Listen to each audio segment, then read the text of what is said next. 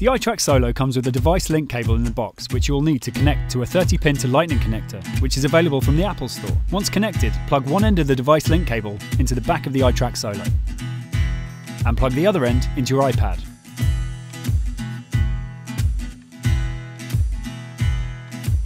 Take the Apple USB power supply and USB cable, connect the cable to the plug,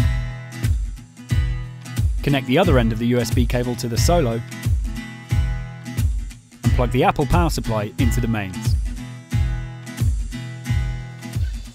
Next, you need to connect your microphone. Plug the XLR cable into input 1 like so, and turn on phantom power or 48V. This sends power magically down the XLR cable to power the microphone. Some mics need it and others don't, so make sure you check before switching it on, as you can potentially damage your mic. Now plug the jack lead into your guitar and the other end into the instrument input of the iTrack Solo. Now, before potentially deafening your musician, turn the monitor volume down to 0 and plug in the headphones. The direct monitor switch reduces recording latency or delay, which is really off-putting to the musician whilst recording. Now that the volume is set to low, the musician can put his cans on and you can increase the headphone level by turning up the monitor volume. This is the safest way to work.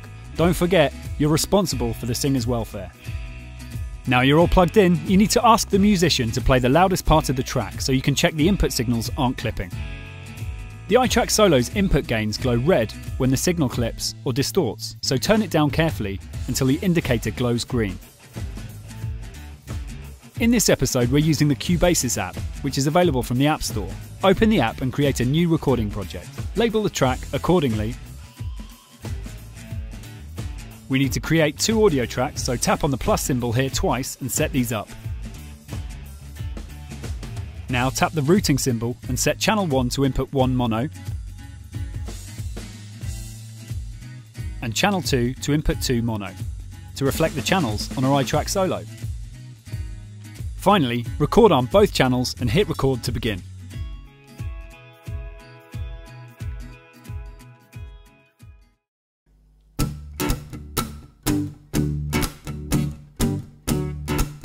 Now you know how to record with the iTrack Solo.